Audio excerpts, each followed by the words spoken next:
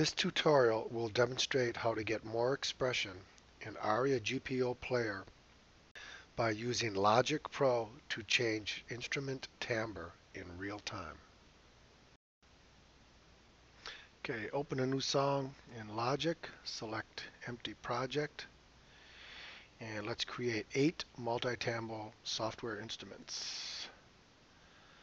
Okay, if you notice, each one of the tracks over here has its own unique MIDI channel. Track 1 is MIDI channel 1, track 2 MIDI channel 2, track 3 MIDI channel 3, and so on.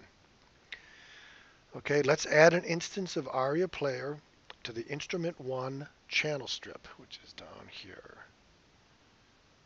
Garriton Aria player. Let's add a multi-output 8-track stereo. Okay, let's add instruments to the player. Let's start with a string quartet. So we'll go to violin 1, violin 2,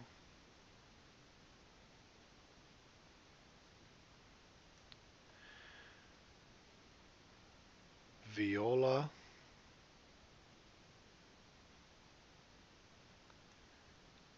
and cello.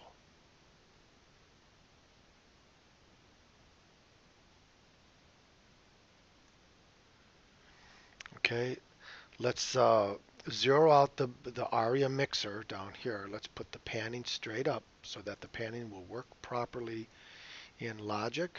And then let's create a general level setting.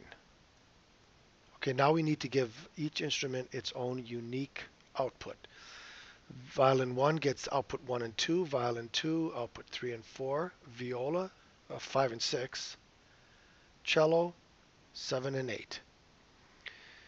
This allows every instrument to have its own channel strip in Logic. Okay, let's close the plugin.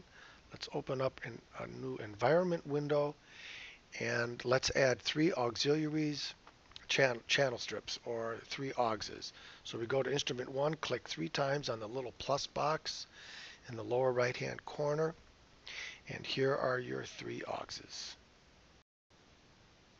Okay, next we want to add a new instrument object and a new transformer object. Let's rename the instrument object violin 1.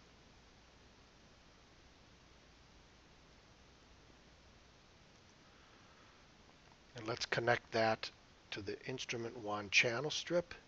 And let's remove cable and channel port. And then let's connect the next output in the violin 1 instrument object to the transformer. And then connect the transformer to the instrument 1 channel strip. Okay, next we're going to add a simple EQ.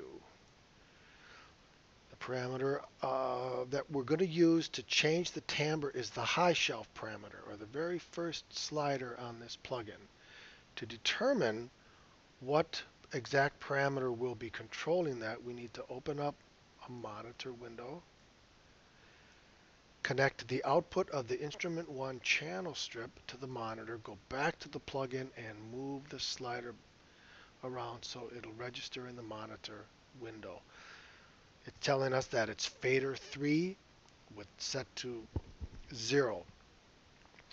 Okay, we want to open up the transformer, set the mode to apply operation and filter non-matching events, change the status of the first condition row to control number 1. That's modulation.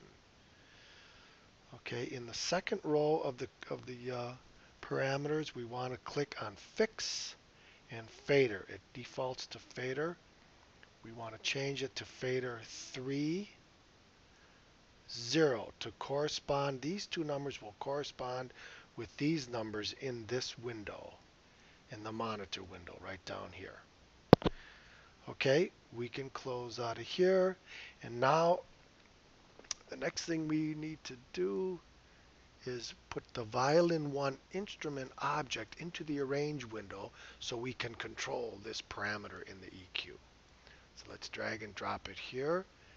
We want to create And I'm going to go ahead and move this up here to the top so I can tell what's going on. Now, if I move the mod wheel on my keyboard, you will see the high shelf parameter moving down here.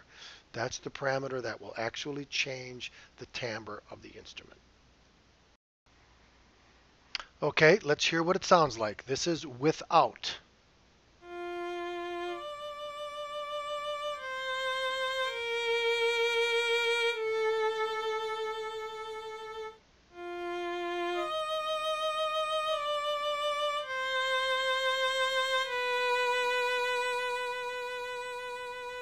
Okay, all that's changing now is the volume, because that is the default for Aria Player, where the modulation wheel controls volume. Okay, now let's turn on the EQ, and I'll play the same excerpt.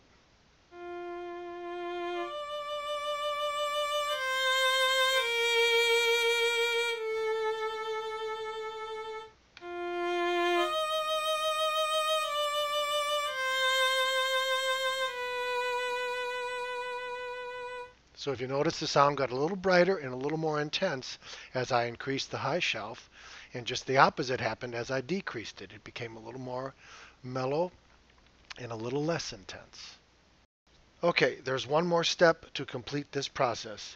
Because instrument 2 in Aria Player is being routed to aux 1, the setup of the instrument and transformer objects are a little different. So let's create a new instrument object. Let's name that Violin 2. And let's create one more transformer.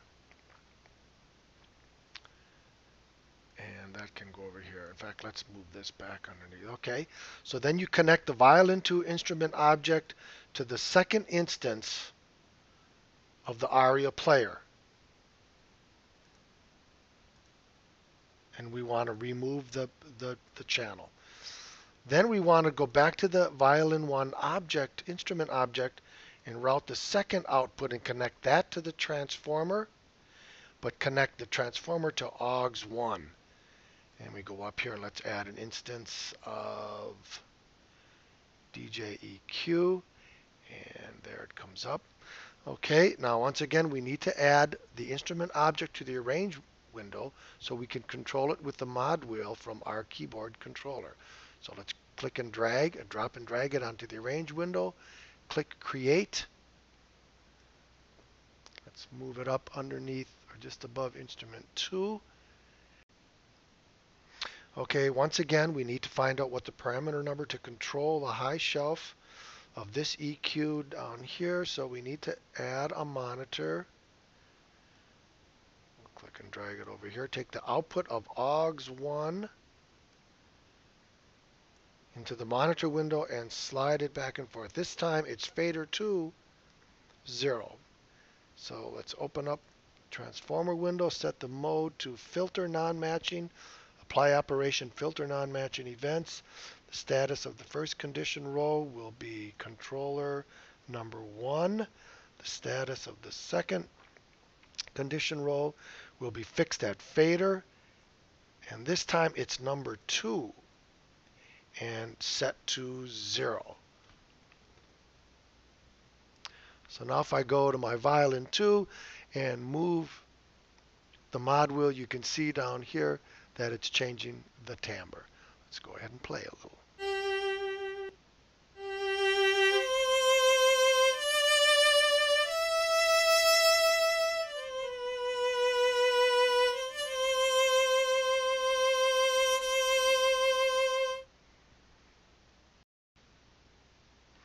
So play and move the modulation wheel of your keyboard. You'll notice that now both the volume and timbre are changing, adding even more expression to your MIDI tracks.